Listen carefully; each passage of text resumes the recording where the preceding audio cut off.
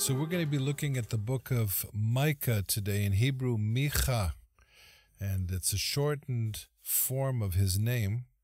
Micah would be Micaiah, Michaiah, who is like God, or who is like Yahweh.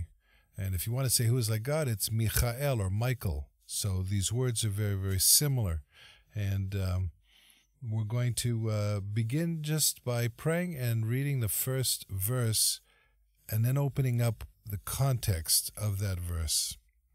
So, Father, we just look to you now in Yeshua's name for your illumination of your word, that you would speak to our hearts, as Paul prays in Ephesians 1 and 3, that there would be a revelation given to us as believers from your word by the Holy Spirit, so that we would move more deeply into your heart, understanding and obedience in Yeshua's name.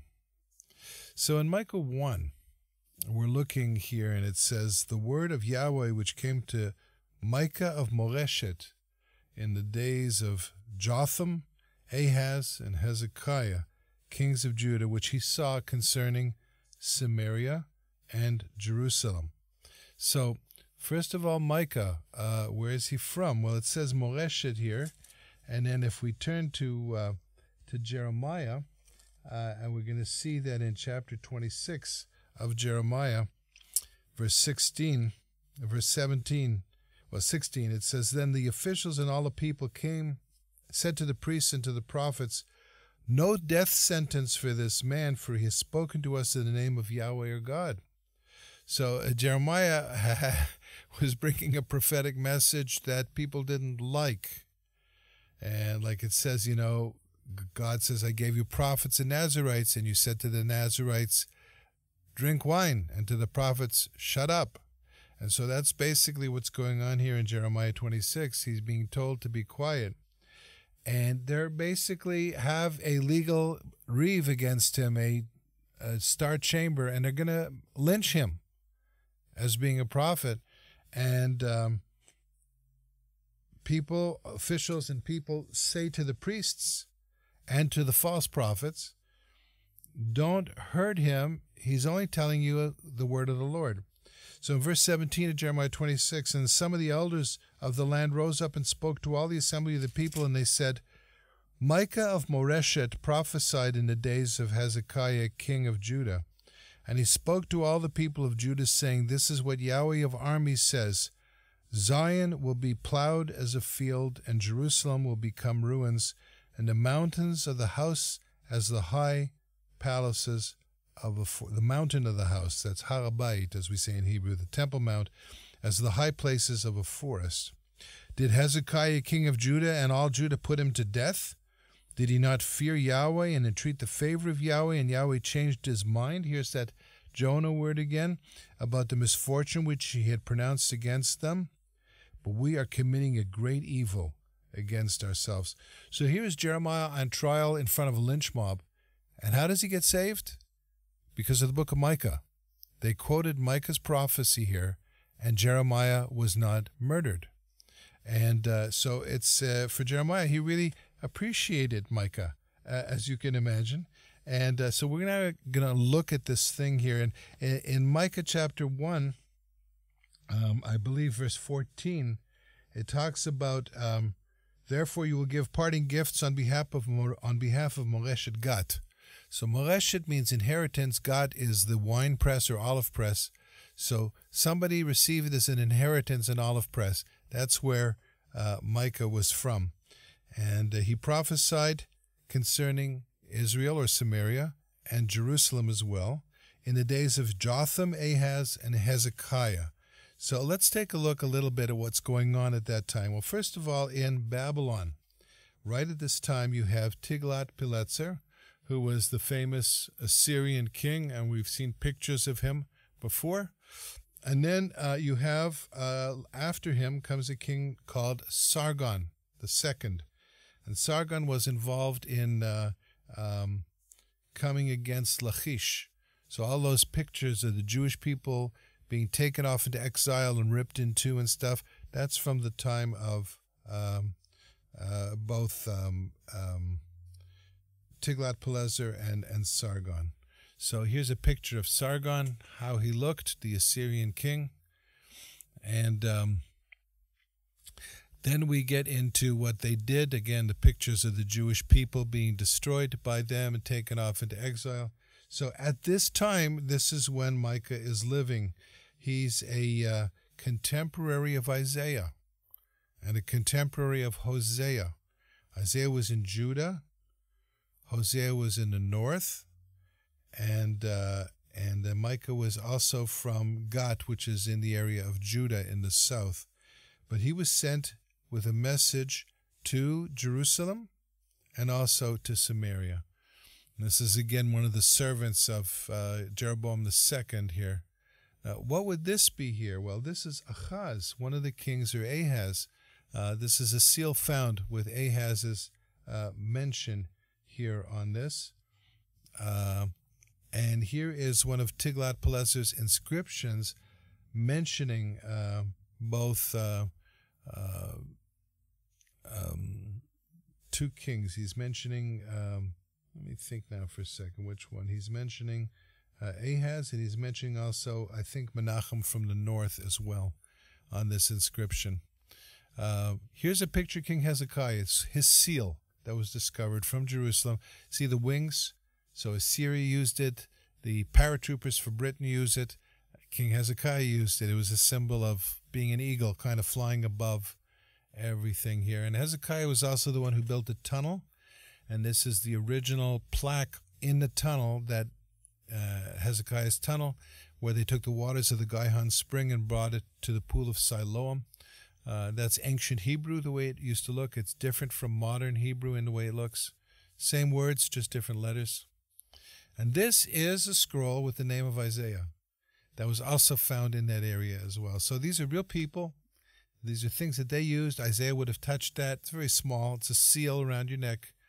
Okay, so here we are in Micah 1 talking about the vision. It says here in verse 2, "Hear, O peoples, all of you, listen, O earth, and all it contains, and let the Lord God, Yahweh God, be a witness against you, Yahweh from his holy temple." So here is Jerusalem in Hezekiah's day. You can see the irrigation systems that Solomon helped build down on the bottom. You can see the pool of Siloam down there, and the temple is way on top. So this is the Jerusalem that Micah would have known when he would have gone up there as well. And basically what he's saying here is verse 3 of Micah 1. "Behold, Yahweh is coming forth from his palace. He will come down and tread on the high places of the earth." And basically it's saying here in verse 5, why is this? The rebellion, Pesha, rebellion against God and against the house of David, the rebellion of the house of Israel. What is not the rebellion of Jacob? Is it not Samaria? And what is the high places of Judah? Is it not Jerusalem? So he's saying, same problem, rebellion against God and his authority, against his teaching, his Mosaic covenant, and those who were teaching it, against the prophets, against the priests, against the king. And establishing kings, prophets, and priests who are not in obedience to God's heart. So verse 6, "I will make Samaria a heap of ruins in the open country. I will pour her stones down into the valley. Her idols will be smashed," etc., etc. And so what he's saying here basically is there's going to be an invasion of Assyria. And that's going to take the 10 tribes into captivity. And here they also took the Judean fortress of Lachish into captivity. This is from that time. That's King Sennacherib sitting there on the right. And then he begins to describe in chapter 1 a kind of an analysis of neighborhoods going through Jerusalem, and how the King Sennacherib will be coming against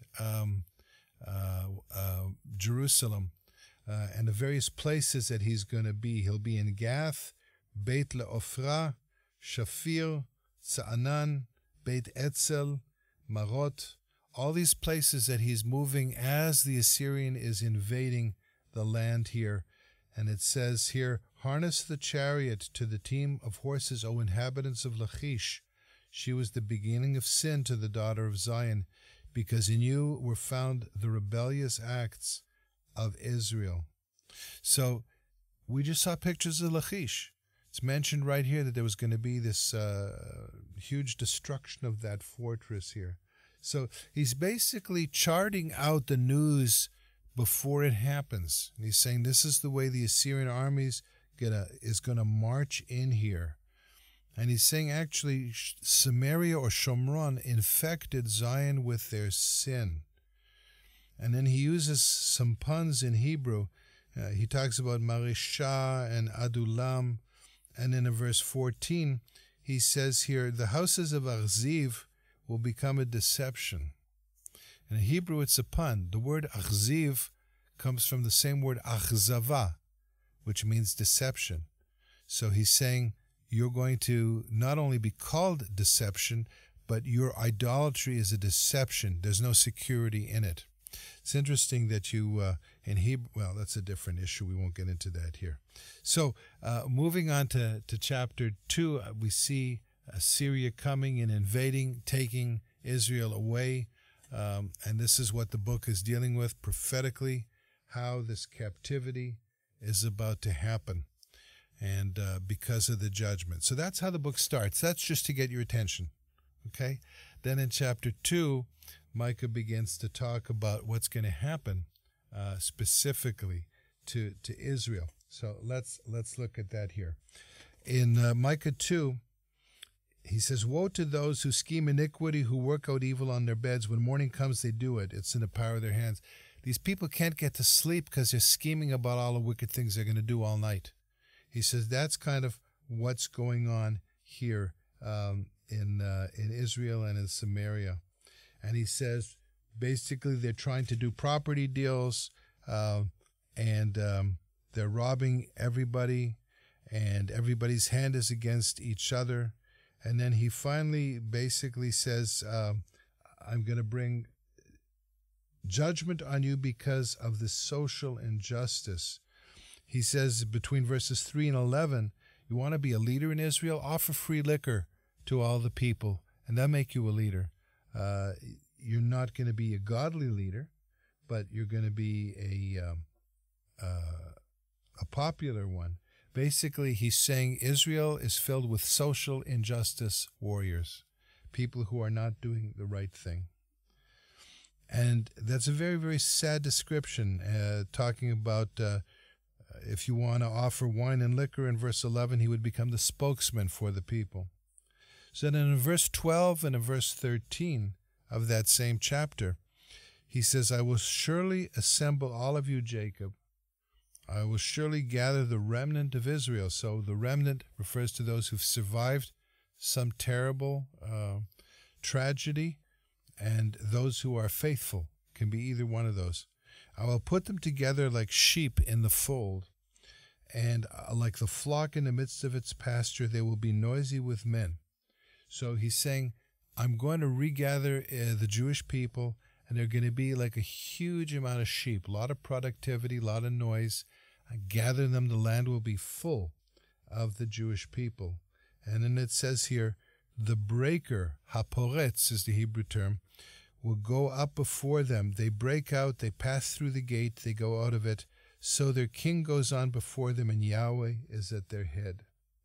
So this is a messianic prophecy that in the midst of Israel being scattered, one day she will be regathered. You can go to the same thing in various places in Isaiah and Ezekiel when it talks about God regathering the sheep to the land of Israel. Ezekiel 20 is one of those passages, if you're interested to look at it as well. So he's saying, I have a hope, I'm extending a hope to you that you're going to be regathered again, even though you're going into a terrible exile. And there's going to be one as a shepherd who goes ahead of you, who's going to break out of the walls surrounding you and lead you out of prison. And you're going to be brought through, and your king goes out ahead of you. So this is a beautiful term, and the Hebrew term is botzra. Kitzon botzra. And So you can see where Botzra is it mentioned this one? No, it's a little bit lower. If you go down here, you can see it over in southern Jordan. And so some people actually locate this passage in that area, which is near Petra. And that's a possibility. But in any case, the poetic image here is definitely that God will bring his sheep back, and his sheep would then be brought back into the land of Israel and regathered again. So it's a double emphasis here. The one who breaks out and leads the people out is the king, and Yahweh is at his head. So it's a very positive messianic prophecy here.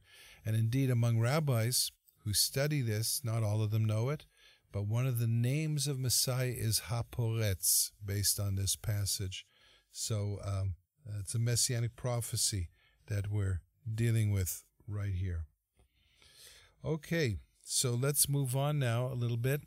Another picture of Botzra. It's near in Edom, in southern Jordan, as you can see over there. In chapter 3, let's see what we can find here. Some of this stuff is so hard to look at, you know. It's like fast food and lots of it. So in chapter 3, I said, "Hear now, O heads of Jacob and rulers of the house of Israel." So he's talking to both the Jewish people in Judah, in the 2 tribes, and also in the 10 tribes of the north. "Is it not for you to know justice?" In other words, you should know this stuff. It's in the Bible. "You who hate good and love evil, but you also tear the skin off of your people, and their flesh you tear off from their bones. You eat the flesh of my people, stripping off the skin from them and breaking their bones, chopping them up as for the pot, and putting as meat in a kettle." So he's saying, you're in charge of the people. You collect taxes. You're supposed to arrange for municipal justice, social justice. And instead, you're treating my people like you can just fleece them blind. So you tax them too much, you don't give them justice, and you are involved in political oppression of your own people. It's a very, very sad description here. And he said, basically like that old Beatles song, you should have known better with a God like me to behave this way. You're eating your own people like mutton. And as they might say, mutton ventured, mutton gained. Basically, you've treated them in a bad way. The prophets who are supposed to help the Jewish people in chapter 3, verse 5, they're leading my people astray. They're biting them with their teeth. They're crying out peace. You know, everything's going to be fine. But against him who doesn't pay them enough and put anything in their mouth, they declare holy war. And that's the actual word here in Hebrew. They holify, they sanctify a war against them. So he's saying the prophets are not here to warn on my behalf.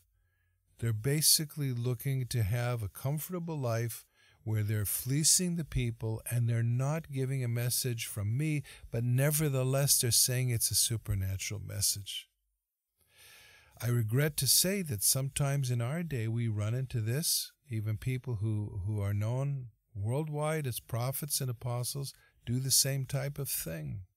So have we learned from the Hebrew prophets? Are we so much more advanced? Who knew the Bible better? Who could speak Hebrew? And so, you know, sometimes they say in French, plus que ça change, plus que ça reste le même. The more it changes, the more it stays the same. So this message here is not just something we say, oh, wow, that must have been really heavy in Micah's day. It's the same in our day. We need a clear word of the Lord. We need character. We need accuracy. We need humility. We need clear revelation, biblically based revelation. These are the things that were not happening in Micah's day, and they need also to be happening in our day. So continuing in chapter 3, verse 6, it says, "Therefore it will be night for you," to the prophets, "without vision, and darkness for you without divination." The sun will go down on the prophets, and the day will become dark over them. The seers will be ashamed. Because it says at the end of verse 7, because there is no answer from God. This reminds me of a couple of things in the scripture, and you probably would remember them as well. One of them is 1 Samuel 28:6. It's Saul's last night on earth, and he's about to fight his mortal enemy, the Philistines. David is not there. He's gone away because Saul's trying to kill him. And the Philistines are fighting for control of the Via Maris, the way of the sea. They're in the middle of the Jezreel Valley. And they're on the east side of it, right near Mount Gilboa. And Paul's on top of Mount Gilboa. Well, not quite yet. That was later in the day. But earlier on in the day, he's at a place called Ein Dor, the Spring of Dor. And right over there, he says, God's not answering me. God used to answer me. There were prophets, people like Samuel. Samuel's not around anymore. David's not here. There's no favor. God's not speaking to me. I need to know. And so he calls the witch of Endor, and she raises up Samuel from the dead in a very rare occurrence. And so this issue of God not answering, it's a judgment.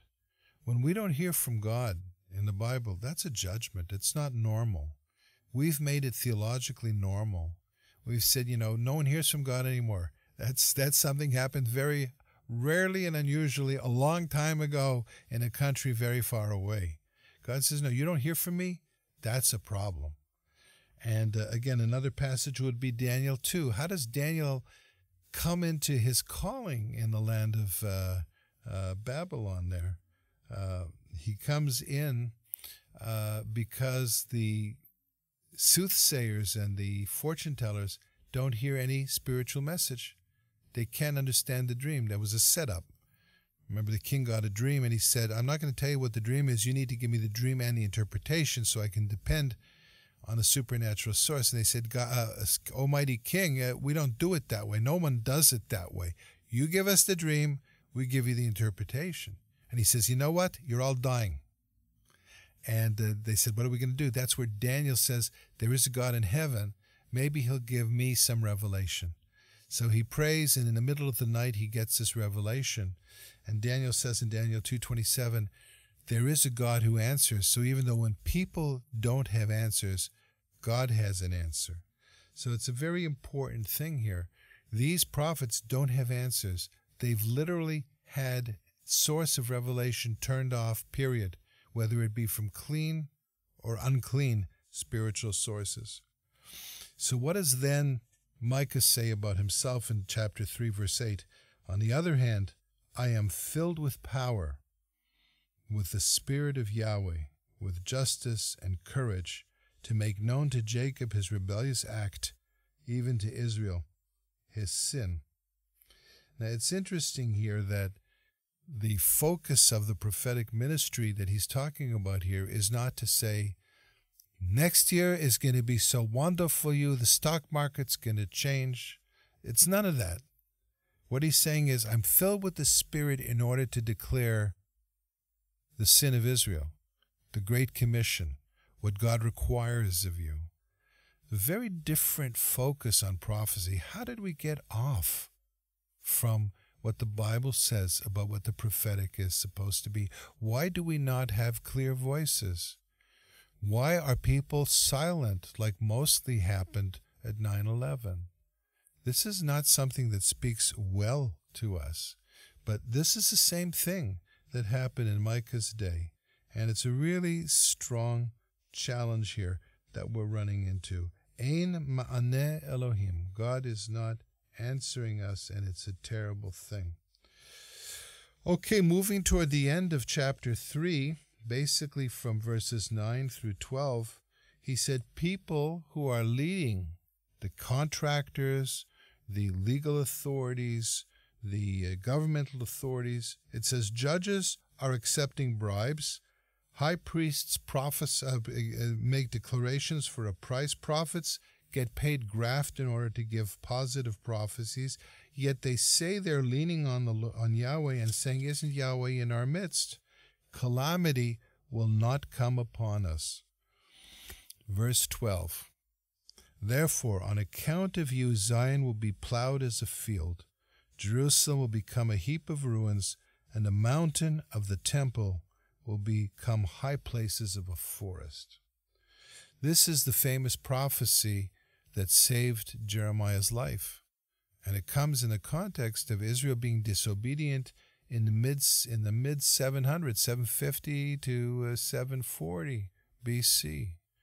And it had an effect then later on Jeremiah around something like 600 BC.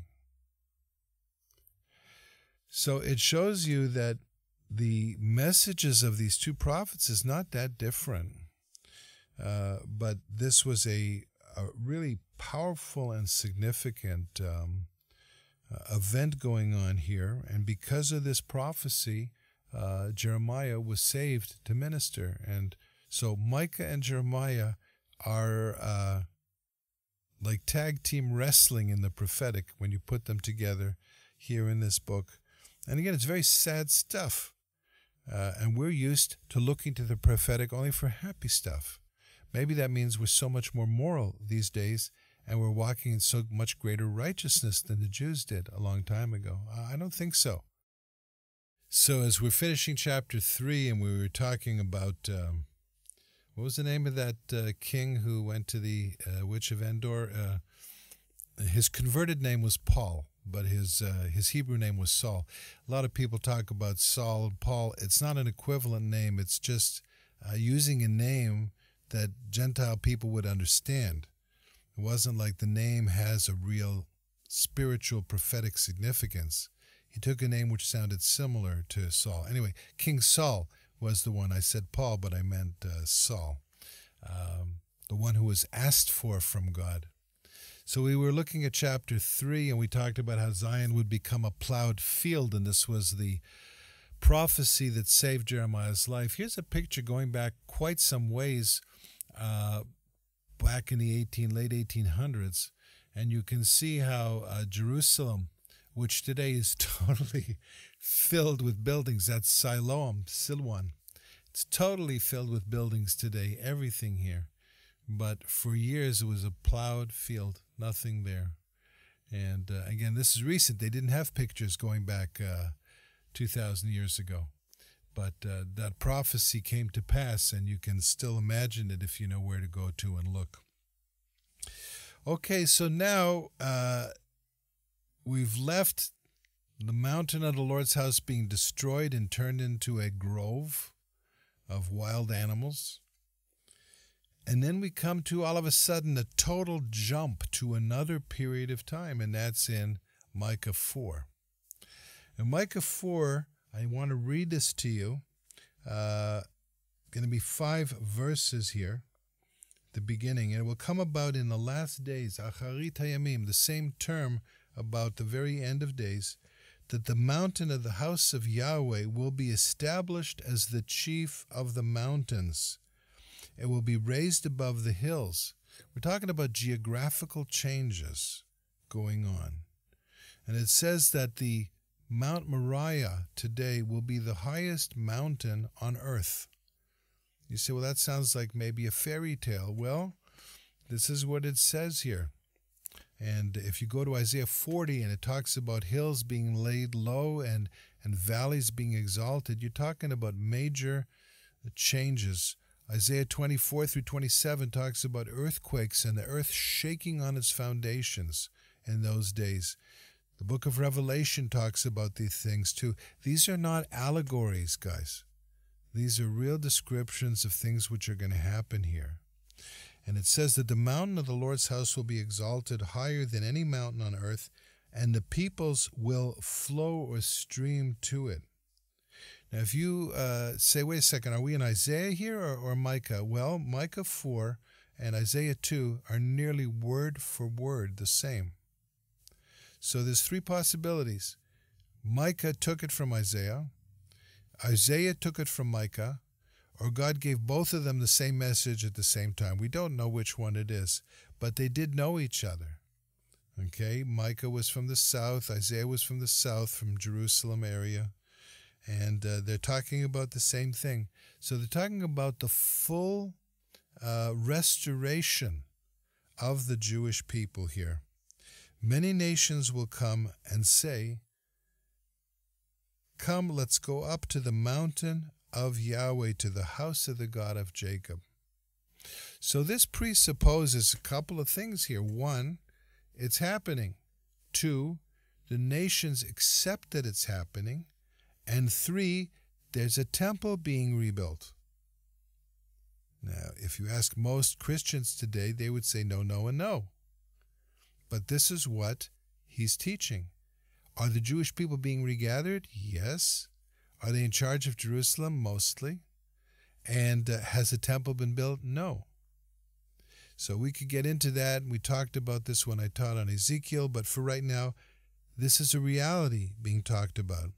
Come, let's go up to the mountain of Yahweh, to the house of the God of Jacob, that he may teach us about his ways and we may walk in his paths. For out of Zion, or from Zion, will go forth the teaching. The Hebrew word there is Torah. Torah means teaching. A teacher in Hebrew is morah, and the teaching is Torah, same basic word. Yara is the root. Even the word of Yahweh will come forth from Jerusalem. So it's saying here that God himself will teach us.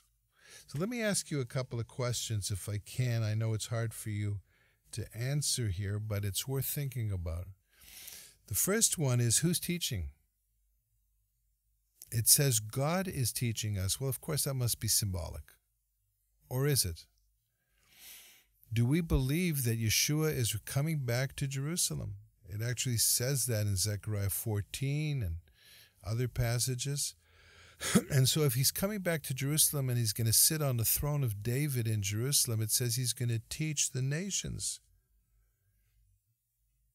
What covenant will he be teaching? It says in Hebrews that Yeshua is the mediator of a better covenant, the new covenant. How much do you and I know about the new covenant? Well, we say we study the New Testament, yes, but as far as a legal document, how much do we know about the new covenant? Where do we look? Most of the new covenant has not yet been communicated to us, and we're waiting for this day when Messiah himself will teach us about the new covenant. Now we know some things.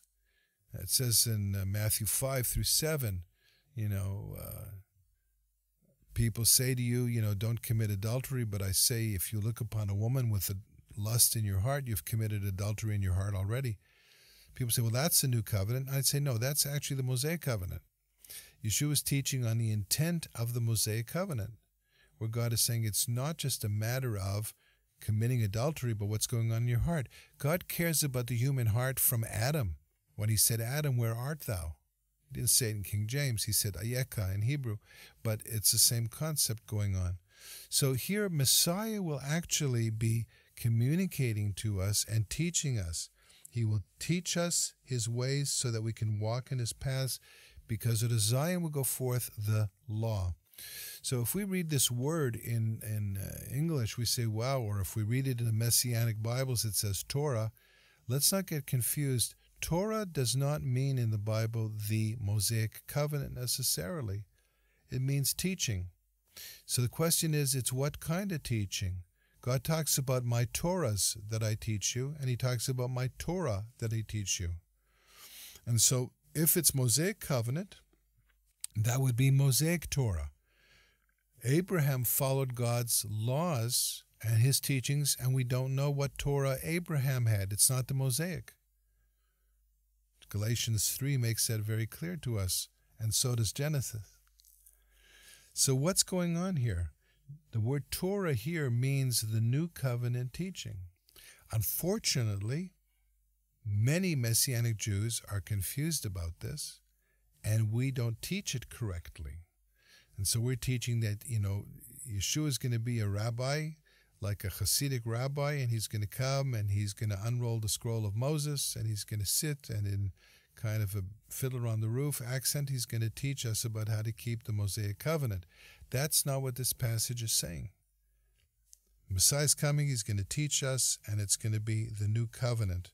Verse 3, and he will judge between many peoples and render decisions for mighty distant nations. We're talking about the United Nations moving its headquarters and going through a spiritual transformation and establishing itself in Jerusalem with Messiah leading the United Nations. I think probably most of the anti-Israel resolutions that it spends 70-80% of its time working on will no longer happen. Okay? So it's going to be a UN in Jerusalem. Okay? And then it says in the middle of verse 3, then they will hammer their swords into plowshares and their spears into pruning hooks. Nation will not lift up sword against nation, and never again will they train for war. So what they're saying here is, and this is the statue at the UN, the sculpture of this prophecy from Isaiah 2 and Micah 4. And I was born on UN Day, so it's a precious thing to me, but I'm looking forward to this UN here in Micah 4, 3 and 4, and not the one that goes beside the East River, which is not United Nations. There was a folk singer, rock and folk singer, who taught the Beatles how to play clawhammer guitar. His name was Donovan, and he had a song, better get into what you got to get into. Better get into now, no slacking, please. The United Nations ain't really united, and the organization really ain't organized. So he didn't know the truth of what he was saying. He probably didn't know Micah 4, but that's what Micah is saying too. The United Nations will only work when it's centered in Jerusalem and headed by the Messiah. It's not working right now. So there will no longer be military colleges. No, there will no longer be war colleges. You're not going to have that anymore. Military industries probably are not going to exist anymore. Now, the thing about this, that can't happen just by people saying, we decide. It can only happen when people are cleansed of their murderous spirits, when they're no longer going to raise their hand to destroy the kingdom of God and throw stones against him, when they're no longer going to try to murder the Jewish people and throw them off their land. It doesn't happen before then. If you stop military industries and people's hearts are not changed, all you do is you're setting yourself up for another Hitler. Here, it's because there's a full repentance of mankind that these things happen here. And then he continues, he says it's not only general, it's specific to Israel. So chapter 4, verse 6 through 8, in that day declares the Lord, I will assemble, declares Yahweh, I will assemble the lame and gather the outcasts, even those whom I have afflicted. So this is using Isaiah 40 and 41 language to talk about the return of the Jewish people to their land. I will make the lame a remnant, and the outcasts will become a strong nation, and Yahweh will reign over them in Mount Zion from now on and forever. And as for you, tower of the flock, hill of the daughter of Zion, to you it will come, even the former dominion will come, the kingdom of the daughter of Zion, of Jerusalem. So he's saying here, I'm going to come, I'm going to rule from Jerusalem over all the nations. And he says the tower of the flock, this is a tower, like a watchtower in a shepherding field. And he says that's parallel in Hebrew to the hill of the daughter of Zion. So the flock here, the tower of the flock, is the hill of the daughter of Zion, which is Jerusalem. Now, I know there's somebody who decided that they were going to make a killing on this verse, and they said they found a tower of the flock somewhere near Bethlehem, and they were selling shares in this stuff, and you can actually help fulfill this prophecy. Oy, that's not what it's saying at all, okay? It's saying basically, Jerusalem, you're the daughter of Zion, you're the tower of the flock, and dominion's going to come back to you. The former dominion, the Davidic dominion, it'll come back to Jerusalem and rule over the whole world here because Yeshua comes to you. So now in verse 9 through chapter 5, verse 1, we're going to see something strong. It's a strong message, so please bear with me here. As we know, chapter 5, verse 2 gets into the Christmas, the Bethlehem birth, and that's a beautiful passage, but something happens before then. So let's look at this here. Israel, in Micah 4, verse 9 and 10, is described as a woman going into labor pains. And she's writhing, trying to give birth. And it basically says your labor pains are going to involve you getting exiled from Jerusalem. You're going to be taken to a far land. You're going to dwell in the field. You're going to go out of the city and go to Babylon. And so this prophecy now Micah gives, just after this incredibly beautiful statement about everything's going to be fine, then he comes back to the present and says, but in the meantime, it's not going to be so fine. You're going out to exile, and you're going to be screaming like a woman in childbirth here. And then he says, there the Lord is going to rescue you. There Yahweh will redeem you from the hand of your enemies. And when he hits the word enemies, the prophecy begins to focus on those enemies, and he describes something which is powerful here. It's not the only place in Scripture. It's mentioned in Isaiah 41, verse 14 through 16. Matter of fact, why don't we go there for a second now, just to look at that. Isaiah 41. Now, this is something very few people touch on because it deals with war. It deals with Israel's success in war, and it deals with Israel's success in war against the nations who hate it. So already those are three strikes, and most people don't want to touch that issue, but the prophets do. So let's look at it. Isaiah 41, verse 14 through 16. Do not fear, you womb Jacob, you men of Israel. I will help you, declares Yahweh. Your Redeemer is the Holy One of Israel. Behold, I have made you a new, sharp, threshing sledge with double edges. You will thresh the mountains and pulverize them, and you will make the hills like chaff. We talked before about a threshing sledge. I believe in Amos, how in chapter 1, Damascus took threshing sledges and ran them over Israeli soldiers and murdered them, decimated them. And God says, I'm going to judge you. But here Israel is called to be the threshing sledge of God on the hills and mountains. This is a biblical term used in Daniel for the nations. And he says, you will winnow them, the wind will carry them away, and the storm will scatter them, but you will rejoice in Yahweh, you will glory in the Holy One of Israel. So this concept of Israel being called as a threshing sledge prophetically to the nations to judge them militarily. Not very many people are talking about that, but it's in the Bible, and it's coming up, guys. So I really encourage you, I exhort you to start studying this image and look at it and see what happens. Now over here it says, in verse 11 of Micah 4, it says, now many nations have been assembled against you, who say, let her be polluted and let our eyes gloat over Zion. It's like a bunch of rapists gathering around saying, let's pollute Zion, let's pollute the daughter of Zion, we're going to destroy her, laughing and gloating. It's our time. And God says in verse 12, but they do not know the thoughts of Yahweh. They do not understand his purpose, for he has gathered them like sheaves to the threshing floor. So arise and thresh, daughter of Zion.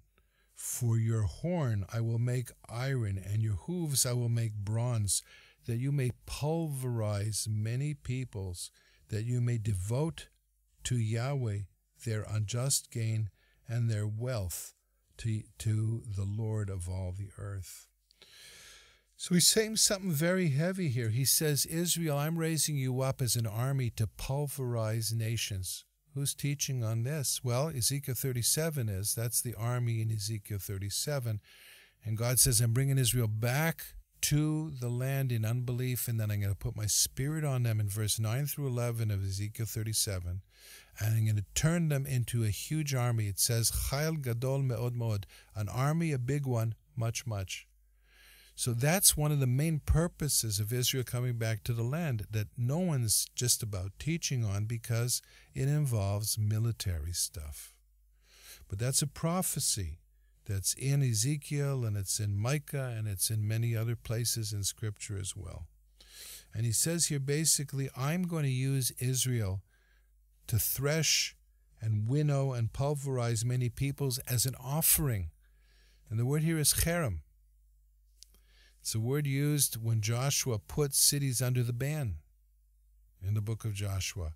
It means literally to devote them as a burnt offering to the glory of God who triumphs over his enemies.